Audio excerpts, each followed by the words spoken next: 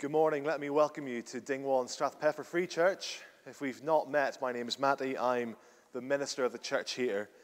And we want to extend a warm welcome this morning to all, to any who are spiritually weary and seeking rest, to any who mourn and long for comfort, to any who struggle and seek victory, to all who sin and need a Savior, to any who are strangers and who want fellowship, to all who hunger and thirst for righteousness, and whoever will come, wherever you may come from.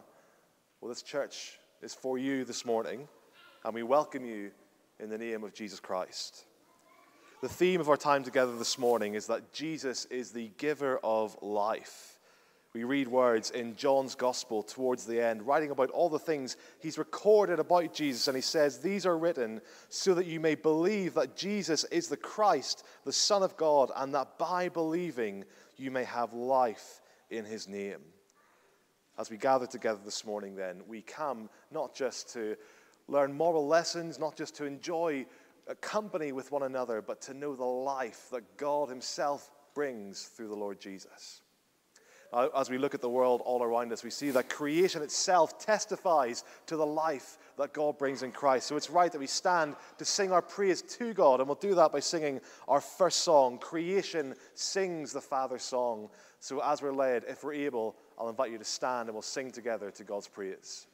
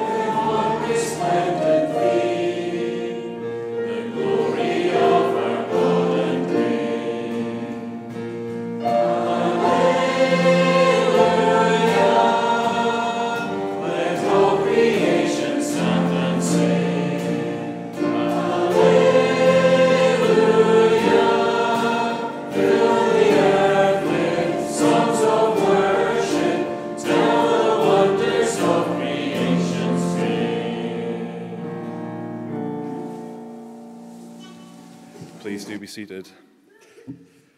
And let's join together in prayer.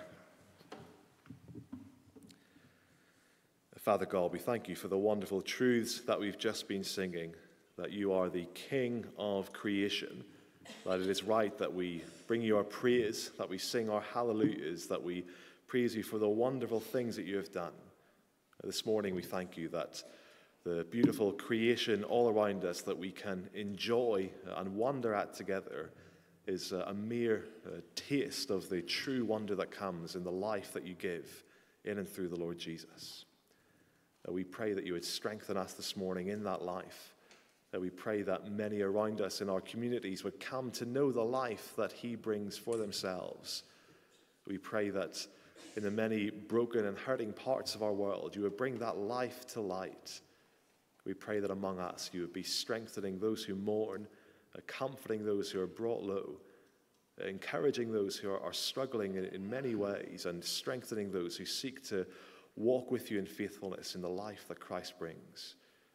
That we ask all these things in and through the name of Jesus. And we join all of our prayers together by praying the words that Jesus himself taught us in the Lord's Prayer, which will appear on the screen. We pray together. Our Father in heaven, hallowed be your name. Your kingdom come, your will be done, on earth as it is in heaven. Give us this day our daily bread, and forgive us our debts, as we also have forgiven our debtors. And lead us not into temptation, but deliver us from evil. For the kingdom, the power, and the glory are yours, now and forever. Amen. Amen. We're now going to have our Bible reading this morning, and Anne Craig is going to come and read Mark chapter 2, verse 18 to chapter 3, verse 6. And you can find that in the church Bibles on page 837.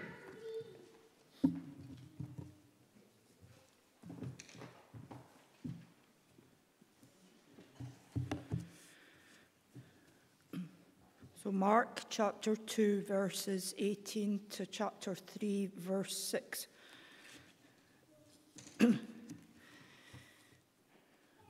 Now John's disciples and the Pharisees were fasting, and people came and said to him, "Why do John's disciples and the disciples of the Pharisees fast, but your disciples do not fast?" And Jesus said to them, "Can the wedding guests fast while the bridegroom is with them?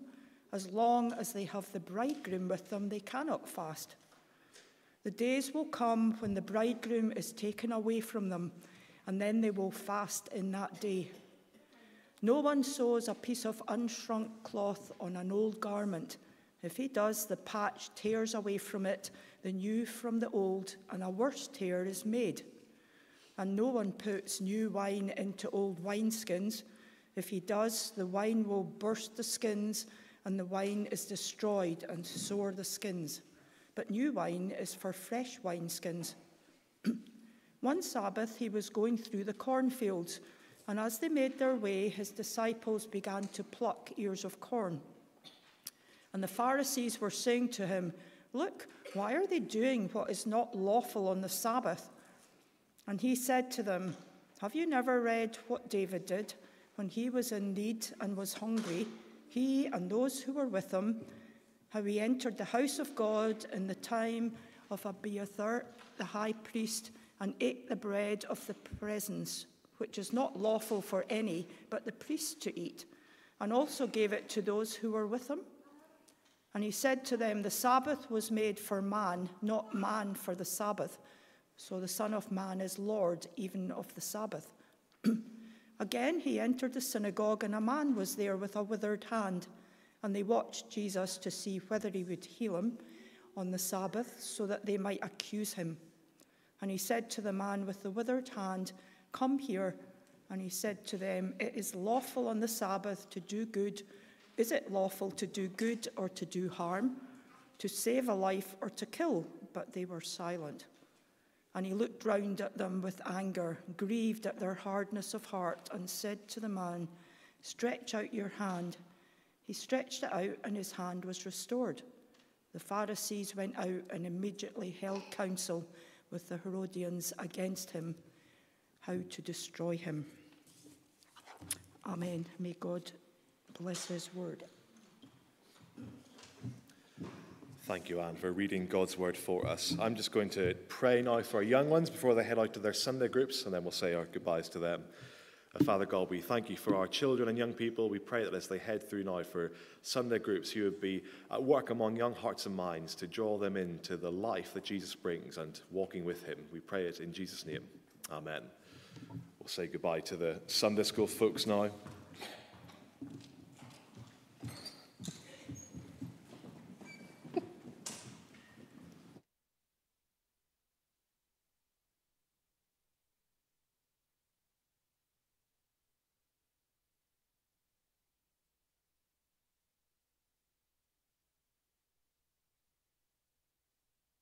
Choosing interesting routes to get out this morning, that's okay. Just as the young ones head out, we're going to just take a brief pause to consider some church family notices. First of all, a reminder that Edna Holland's funeral is coming up this Wednesday at 12 noon here in church, and then refreshments at the National Hotel over the road just after that. Then coming up also this Wednesday is the first of our 6-7 week spring series. You'll see on the screen that we have a plan for these sessions. I think it's the next slide along. There we go. This is an outline of where we'll be going over the next 6 weeks, and then there'll be an extra session beyond that too. The nature of these seminars, being quite interactive, being quite discussion-based, is that they don't lend themselves to being live streamed.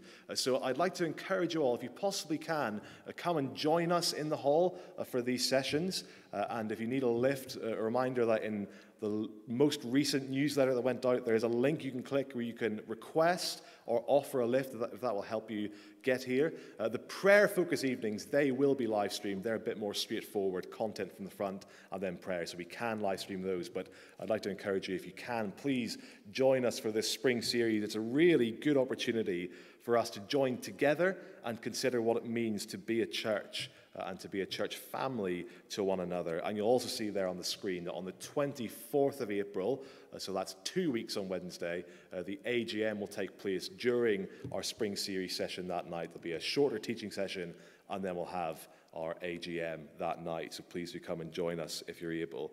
Then next, we've got a bit ahead of ourselves there, but in a big country, the Rural Ministry Conference is taking place in our church on the 20th of April. We're not running that, but we are hosting it, and a really good opportunity to get some good teaching on what it means to be a church in a rural context and how we can serve and glorify God where we are. So it would be a wonderful thing if a few of us wanted to come along to that. You can sign up on the Free Church website.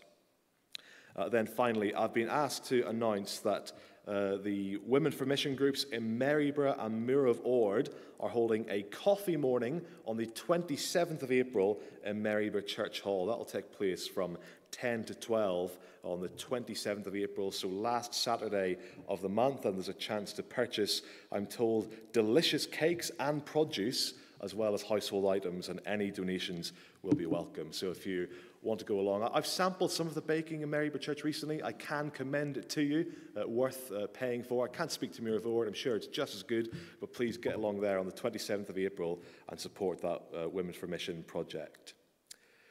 Well, that's all from me for now, by way of notices. In a short while, we'll turn back to Mark's Gospel, and I'll preach on the passage that Anne read for us. But before then, we're going to stand and sing once more from God's Word, this time from Psalm 32. Jesus brings life. He does it by forgiving our sins, and that is a true and wonderful blessing. So we sing together, sins forgiven. What a blessing, what a joy to hear this word. Let's stand if we're able and sing to God's praise.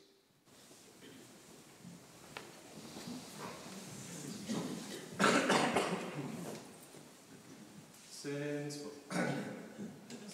forgiven, what a blessing, what a joy to hear this word.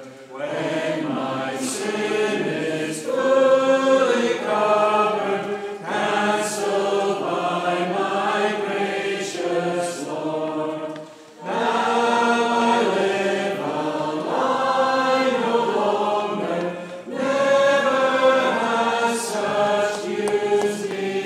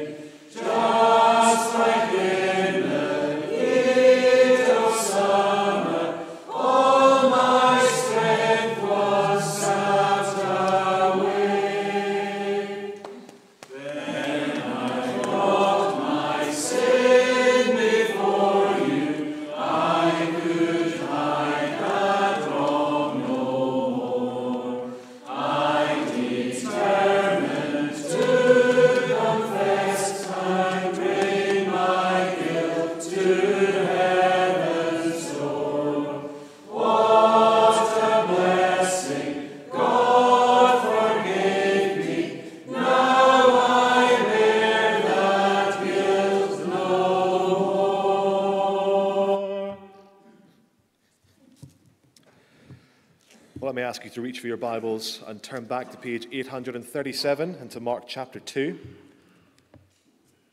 And as we make our way there to page 837, let me lead us in prayer as we ask for God's help to understand his word. Father God, we thank you once again that in Jesus we have life. And so we pray that as we read your word together this morning, that you would help us to have life in his name as we read and understand more of who he is and what he's done. And we pray it in the name of Jesus and for your glory. Amen. Within about 30 seconds of meeting someone, even if you don't want to do this, within about 30 seconds, you're going to either ask or be asked two questions. Who are you? What do you do? Maybe, what's your name? What's your job? But some variation on those two questions. I find that even when I go in determined to not ask the same old questions, sooner or later, we come back to it. Who are you? What do you do? If anyone has got any more creative suggestions for how they introduce themselves to people, I'd be glad to hear them. But each week, as we return to Mark's Gospel in these Sunday mornings, we find that these are the questions that Mark is concerned with in his account of the life of Jesus. As Mark seeks to introduce Jesus to his reader, he's answering two questions time and again. Who is Jesus, and why did he come? Who are you? What do you do? Who is Jesus? Why did he come? And as we get more familiar with Jesus, as Mark gradually reveals more and more about his identity and his purpose, well, we find that this week and next, we are being shown that Jesus is God's King who is doing a new work and gathering a new people. And as well as that knowing this King means joy and life instead of the joyless following of endless rules. So that's what we want to see this morning, that Jesus is a king doing a new thing, and that new thing brings life and joy and not lifeless rule keeping. So two headings to consider in our time together this morning. First is this: knowing Jesus means feasting, not fasting. Now, there's a bit of important background to the question Jesus gets asked here. We read it there in verse 18. Why did John's disciples and the disciples of the Pharisees fast, but your disciples do not fast? Fasting is something which the Old Testament law required, but only required once a year. Now, it wasn't uncommon for it to be practiced more frequently.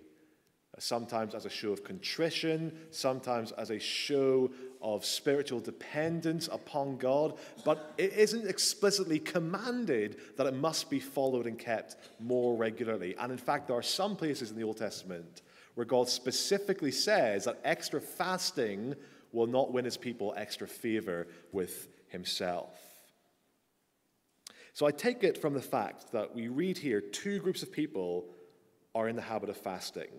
We read that John's disciples, John the Baptist, we met him a couple of chapters ago, and the Pharisees, we met them too, these teachers of the law, these gatekeepers of the old way of doing things. These two distinct groups are fasting. So I think we should take it that by Jesus' day, it wasn't uncommon for fasting to be a regular practice. And also the fact that John's disciples are doing it means that it could be a healthy and well-intentioned spiritual exercise by which people express their dependence on God. But if the Pharisees are doing it, well, it could also be a self-righteous extra display of piety. And it does seem that there's plenty of that going on. The Pharisees seem to have been taking this a lot further than they needed to. I've mentioned before that the Pharisees, what they did was they tended to take the Old Testament laws and then they added pages and pages of their own rules on top of them and insisted that everyone followed their rules, not just what was actually in the Bible. And fasting seems to have been one of these things. The Pharisees, they were not content to just get on and do it by themselves. They had to insist that everyone else did their thing too. And elsewhere we learn that actually, for them, it wasn't this private, intimate expression of their dependence on God. Elsewhere, Jesus himself chastises the Pharisees because when they fast, they walk around intentionally looking miserable, looking hungry, telling everyone how miserable they are for God's glory, and insisting that everyone sees how brilliant, how spiritual they must be if they're willing to be so hungry. I remember back when I was a student, I don't know if this is still a thing, but back then, late 2000s, early 2010s, it was quite in vogue for students to fast. We all did it in our Christian Union. If we had like a big thing, let's all fast together so that we can pray and focus on that. And as you can imagine, it soon became a competition of who was fasting the most and who was the most miserable about it. And I was pretty miserable, as you can imagine, not eating for 24 hours. And I told everyone what I was doing. I remember going to the canteen in my halls and lining up for dinner and not getting anything, just so I could say to people, well, I'm fasting actually, so I'm trying to win God's favor and pray by fasting. That's kind of like what the Pharisees were doing, but even more so. Fasting is fine. Fasting is a good thing when we do it between us and God. But when we turn it into a rule, and when we turn it into something which is all about how holy and amazing I look, we've gone wrong. That's what the Pharisees were doing. And so Jesus' response, it doesn't just answer the question he's presented with. As he often does, Jesus takes a question, and in answering it, he also reveals his identity and his purpose. So Jesus, why don't your disciples fast? Well, answer one, because Jesus is the bridegroom. Verse 19, Jesus said to them, "Can the wedding guests fast while the bridegroom is with them? As long as they have the bridegroom with them, they cannot fast. The days will come when the bridegroom is taken away from them, and then they will fast in that day." I don't know the last time you went to a wedding. I've been to quite a few in my time, and what tends to happen is that after the vows have been exchanged, the rings have been placed on the right fingers, the minister will say, "I now pronounce you husband and wife, and you can now kiss the bride," and as husband and wife lean in for a little smooch, everyone claps and cheers and goes woohoo, and everyone celebrates. It would be weird, wouldn't it, if at that moment in the service, instead of clapping and cheering and whooping and a day of feasting and celebration, it would be weird if the minister said, "I now pronounce you man and wife, you can now kiss your bride," and everyone stood up and wept and put on funeral clothes and walked out of the church looking quite miserable.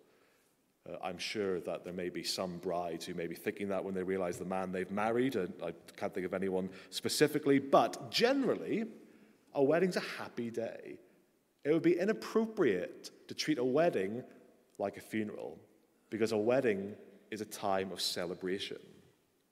And it was a happy day of celebration in Jesus' time as well. But unlike today, when for some reason all the focus is on the bride, in Jesus' day, the bridegroom was the main player.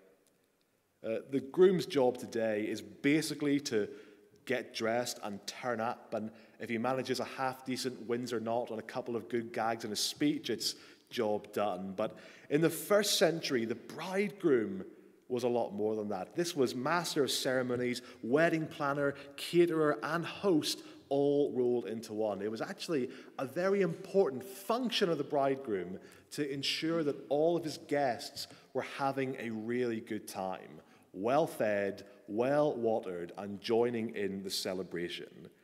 It would be a cause of great shame and embarrassment for the bridegroom if that wasn't the case.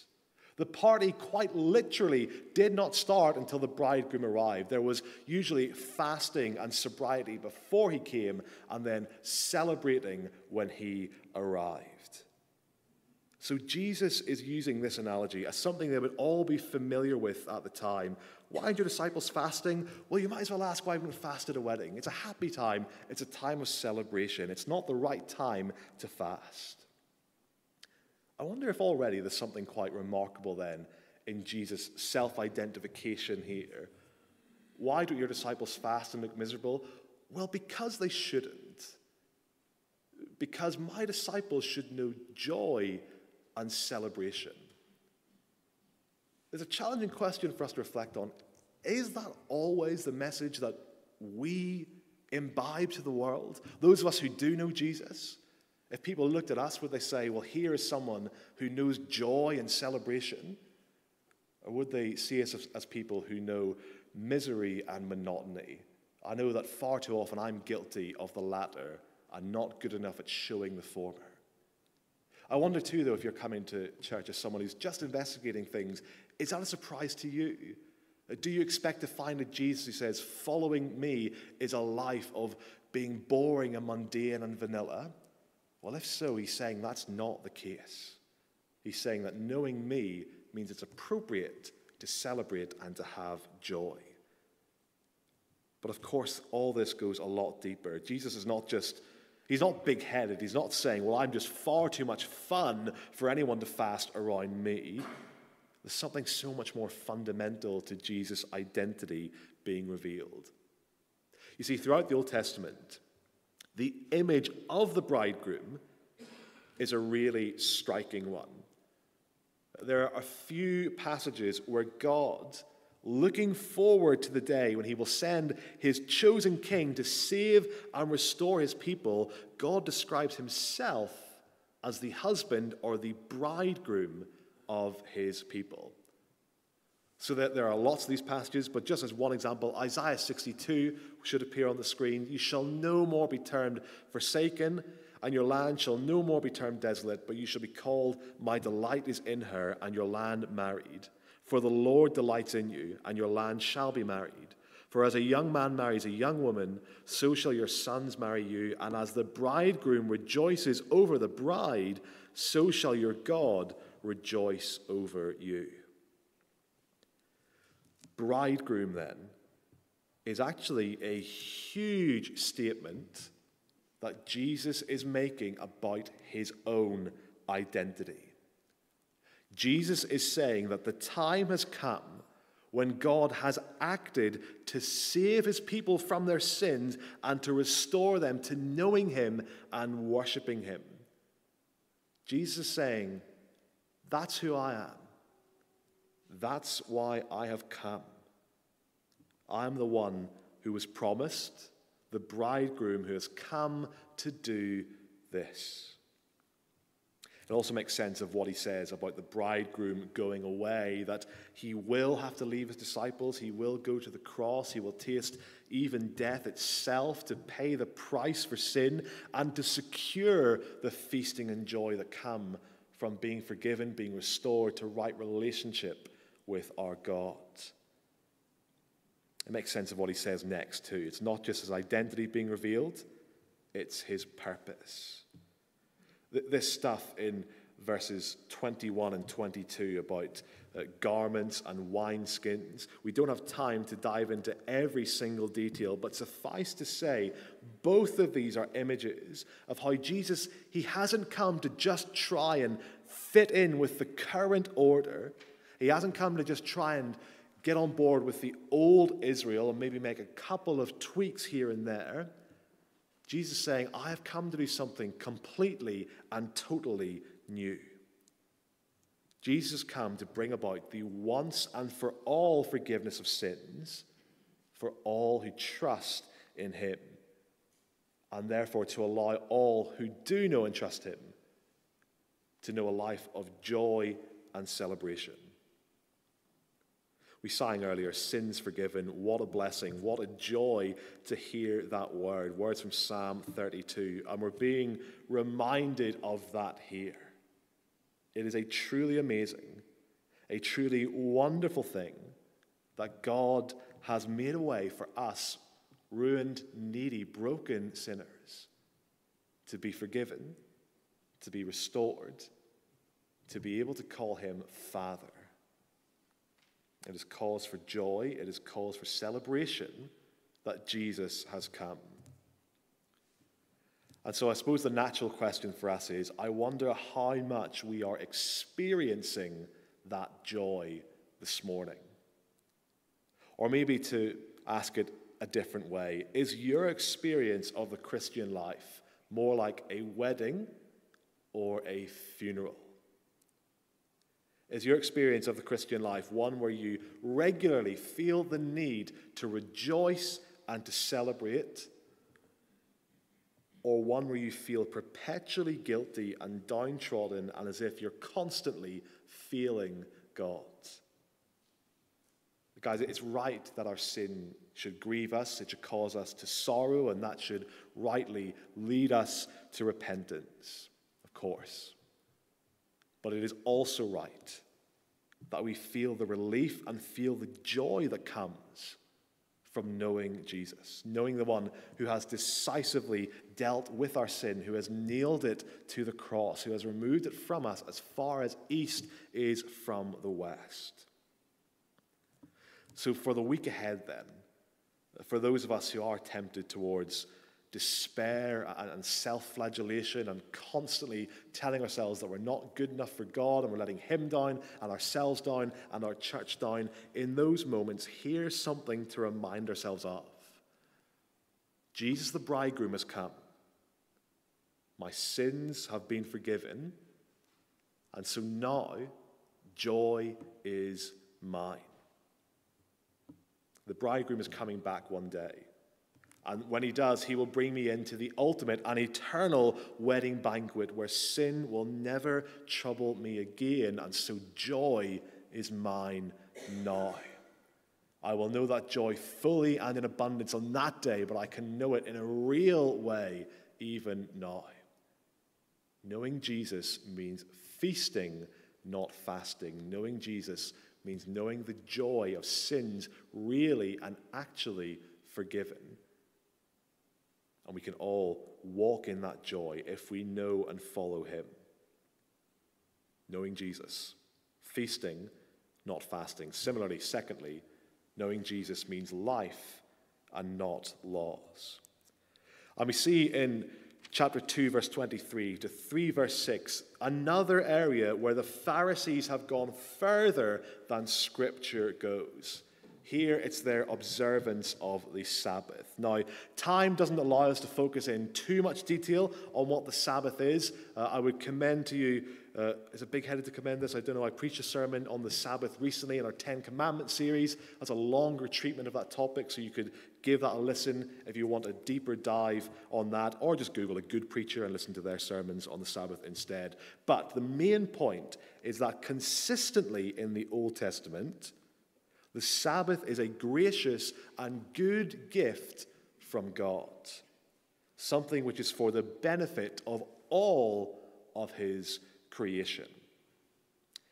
Clearly, that is something the Pharisees have lost sight of. Hence why they make such a big deal about Jesus picking corn with his disciples. Similarly, this question of healing.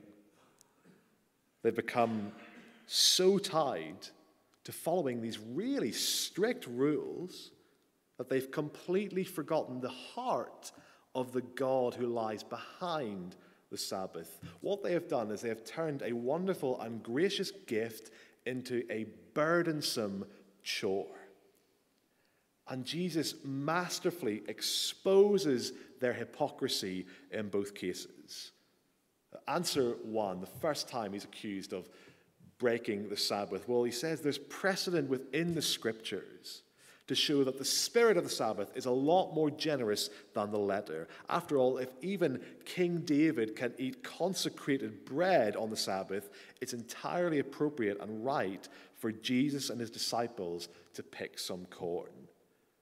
Jesus' message is summed up in verse 27. The Sabbath was made for man, not man for the Sabbath. It's a really helpful and succinct way of summing up where they're going wrong. Forgetting or maybe even willfully overlooking the gracious character of God himself. reflected in the Sabbath. It is a gift to be enjoyed, something which is for man, not a burdensome list of rules to follow, something which man is made for.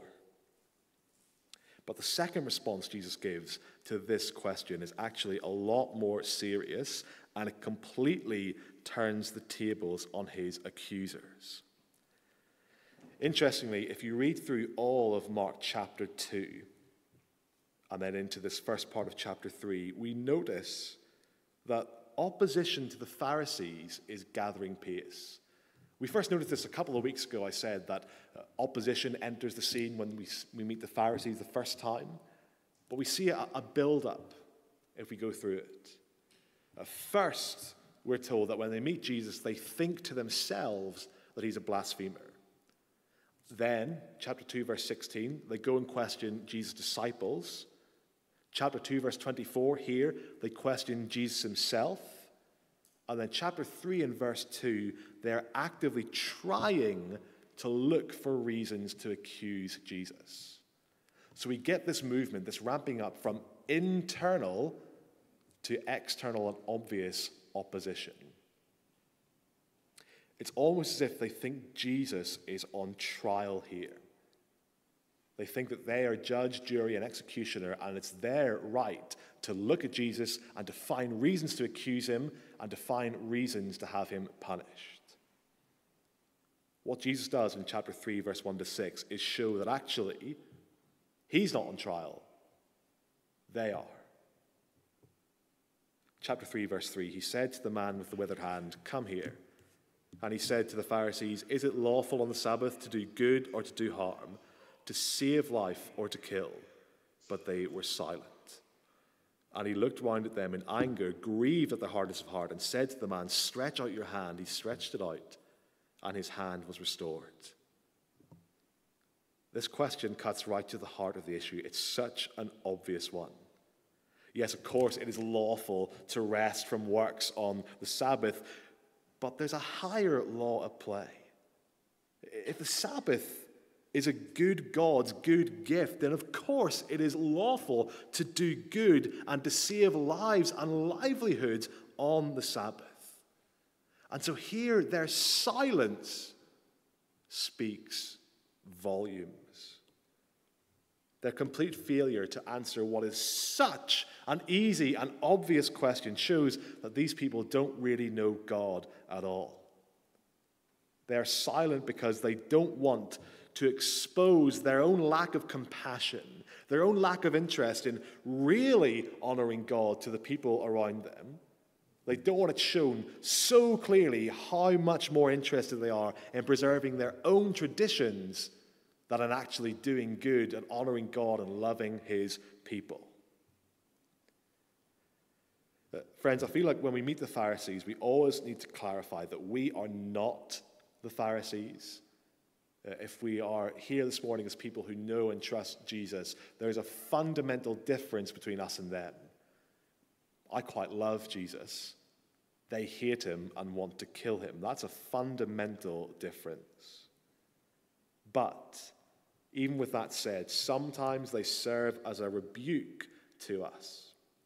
And so as we look at this story and we reflect on it, and we realize that we sometimes find ourselves more interested in forcing people to do things our way or to follow our rules and traditions, good as they may be, though they're not actually in the Bible and they're not demanded of us in the Bible, if we find ourselves doing that, well, we've gone a bit wrong. Anytime we lay a burden on somebody else that Scripture itself doesn't lay, we've gone slightly further towards being Pharisees than we'd like. Now, as I say, we are different because Jesus doesn't just expose the hypocrisy of the Pharisees. Jesus actually goes on to pronounce judgment on them. And we'll see next week that one thing Jesus has come to do is to gather to himself a new people, come to completely supplant this old order, these old gatekeepers of the old way of doing things. Jesus has come to gather a new people, his people, God's people by faith and not by following traditions. Here we see the beginnings of that.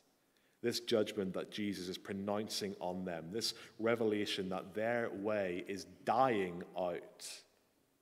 We see it in how they provoke Jesus' righteous anger, their hardness of heart, their distance from God, their failure to rightly shepherd and care for his people is laid bare before them. I know that there's some among us even this morning who have got one eye on the sermon and one eye on the croft and the idea that lambs may need to be tended to. That's what good shepherds do. They care for their sheep. They show them love. They show them care and dedication. If the Pharisees were meant to be under-shepherds of God's people, well, they were failing. Not showing them care, just forcing burdens on them. Throughout this whole episode, Jesus' identity is once again made clearer. Verse 28, the Son of Man is Lord even of the Sabbath. Just like with the bridegroom, Jesus is taking an Old Testament term and applying it to himself. So what we have here is actually a really explicit claim of Jesus to be God and to have God's authority. Because in the Old Testament, the Son of Man is a figure sent from God himself with God's power and God's authority to accomplish God's work. And once again, here we have Jesus saying, remember, that's who I am. The fact that he is Lord of the Sabbath is showing us that he is the one who perfectly fulfills and teaches God's law with complete authority. Now, of course, Jesus calls his followers into a life of obedience. It is good and right that we want to follow God's commands. But here we have a reminder that just trying to follow rules is not the key to life.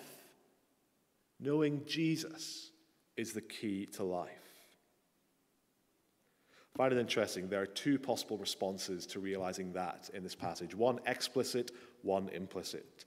The first one, seeing Jesus claiming to be the Son of Man, seeing Jesus claiming to be the one who brings life. Reaction number one, murderous hatred. That's the Pharisees. 3 verse 6, they went out and immediately held counsel with the Herodians how to destroy him. They're so enraged by Jesus' refusal to get with the program, by his presumption to teach God's laws with greater authority than them, that they want him dead. It's an extreme reaction. And yet, even today, there are some who find the idea of God's grace so objectionable that actually they hate it. This wonderful gospel that we know and love, that we think is so liberating and life-giving, some people really kick against it. Some people think that if actually I can't contribute to it, I can't earn it myself, well, I don't want to have anything to do with it. I'm a self-made man. How could I believe in a God? How could I love a God who gives me no special standing based on my own merits and who calls other people who I don't think are as good as me to be part of his kingdom too? Some people really, really hate the idea of grace. And sometimes, just sometimes, we might find that kind of thinking seeping in to our own hearts too. Yes, we're all saved by grace, but surely I'm a little bit better than that person over there. No, we need to resist that way of thinking. We need to not despise Jesus for the life that he alone can bring. You can't work your way up to God, but wonderfully, you don't have to. And as we've seen, knowing Jesus and knowing freedom from always having to strive to impress is actually a really liberating and joy-filled and life-giving thing. So no murderous hatred. Second response is implicit, and all through Mark's gospel, faith and belief. If knowing Jesus brings life, not laws, well, if you haven't already done so, please let me urge you to come to him in faith, knowing the life, knowing the joy that he brings. And for those of us who have, well, let me urge you, keep clinging to Jesus in faith. And know that the life that he brings is yours, is ours, because of who he is, not because of who we are or what we've done. So if we find that we have messed up this week and we feel this morning that we are far from God, or if we find ourselves anxious in the Christian life because we're never doing quite a good enough job, or even on the flip side, if we feel smug and proud in the Christian life, thinking I'm doing a pretty good job at following God all by myself, well, remember that Jesus, and only Jesus, brings life. So absolutely, let's strive to obey him. He is our Lord. But let's also never lose the wonder that he gives us life by his grace. Not fasting, but feasting. Not laws and legalism, but joy and life itself. Amen. And it's right that we respond to God's word by singing our praises to him. And we're going to do that by singing words from Psalm 19, which attests to the life-giving, joy-giving nature of God's word. So before we come to share in the Lord's Supper, let's stand once again to sing our praises to God from Psalm 19.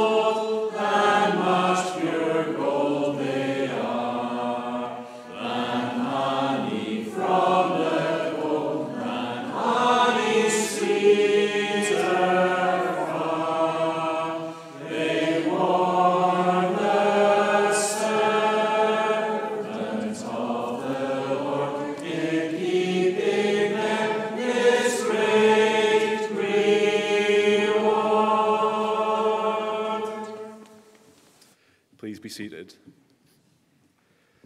We come now to the Lord's Supper, and it's right as we do that we fix our gaze on the Lord, and we have this visual and physical reminder in front of us of the joy, the feasting, the life and celebration that Jesus brings to all who know and trust in him in faith.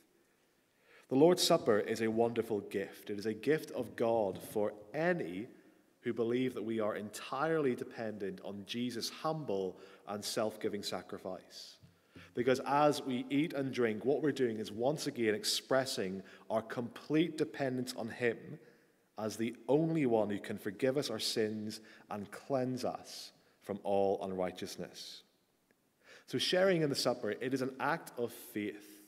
It is a statement that we believe in and want to receive and benefit from the salvation that Jesus won for us on the cross.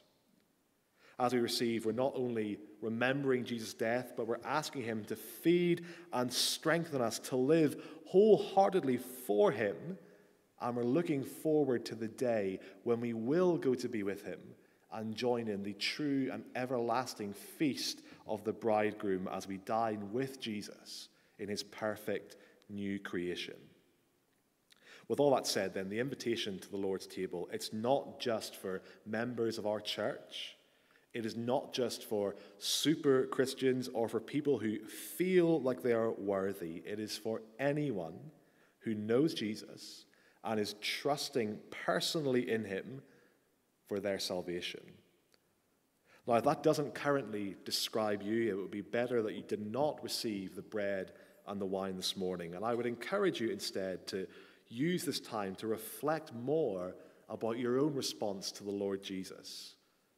Would you want to come and cling to him in faith as we were hearing? Would you know the life and the joy that he brings? Please use this time to reflect on that, and I'd love to speak to you afterwards if that's the case. Very practically, the bread and the wine will be brought to you by our elders and deacons. When you receive the elements, please hang on to them till everyone has been served. And then when that time comes and we all have a cup of wine and a piece of bread, I'll say a few more words and then we'll eat and then drink all together to express the fact that though we are many, we are also one body because we all share in one bread and drink one wine.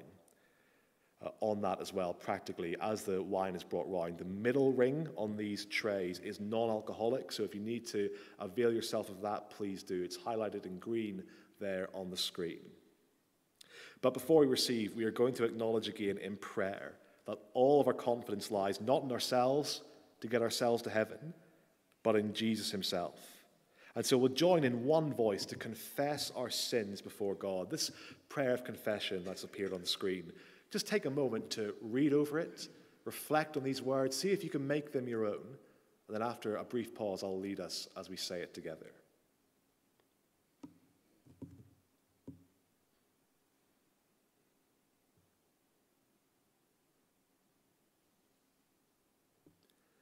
So we say together, Lord God, we have sinned against you. We have done evil in your sight. We are sorry and repent. Have mercy on us according to your love. Wash away our wrongdoing and cleanse us from our sin. Renew a right spirit within us and restore us to the joy of your salvation. Through Jesus Christ our Lord. Amen. Let me read words to us from God's word, 1 Corinthians. The Apostle Paul writes, "For I received from the Lord what I also delivered to you, that the Lord Jesus, on the night when he was betrayed, took bread. And when he had given thanks, he broke it and said, 'This is my body, which is for you. Do this in remembrance of me.' In the same way also he took the cup after supper, saying, 'This cup is the new covenant in my blood. Do this as often as you drink it in remembrance of me. For as often as you eat this bread and drink the cup, you proclaim the Lord's death until he comes. Whoever therefore eats the bread or drinks the cup of the Lord in an unworthy manner will be guilty concerning the body and blood of the Lord. Let a person examine himself then, and so eat of the bread and drink of the cup." Let me lead us in prayer. Father God, we come before you this morning not trusting in our own goodness and righteousness, but only in your mercy and grace poured out for us through the sacrifice of your Son. And so we thank you for this bread and this wine and juice, these good gifts before us of your creation. We thank you that they are for us a vivid reminder of the suffering and death that your Son was willing to endure for us and for our salvation. We pray in and through the name of Jesus. Amen. I'll invite the elders and deacons to come now and to serve the bread and the wine.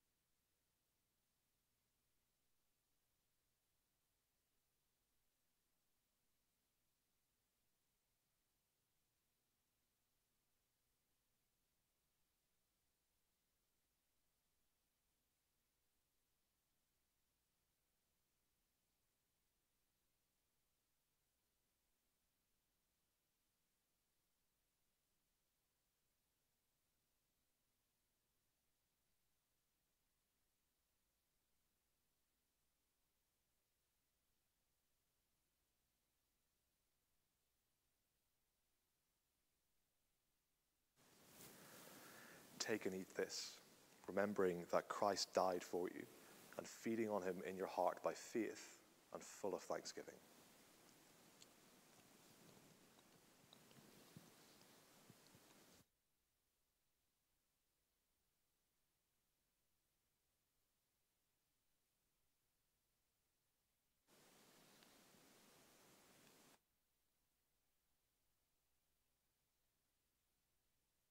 Christ's blood was shed for you. So drink this, remembering that Christ's blood was shed for you, and be thankful.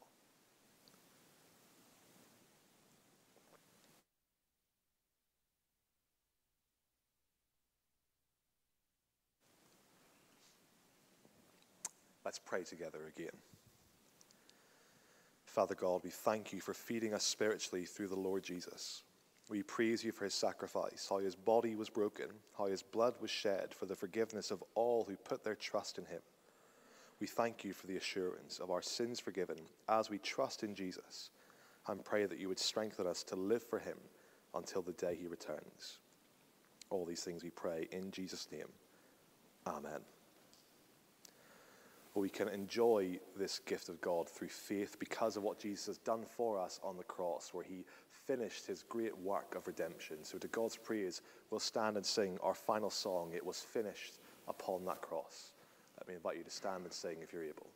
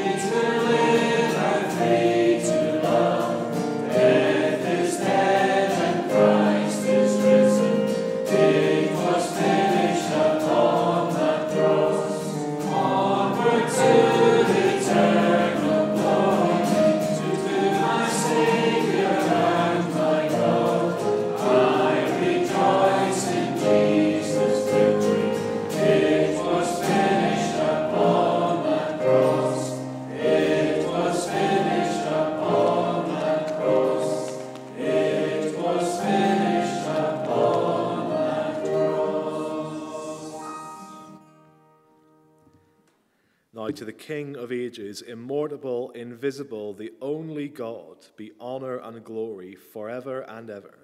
Amen.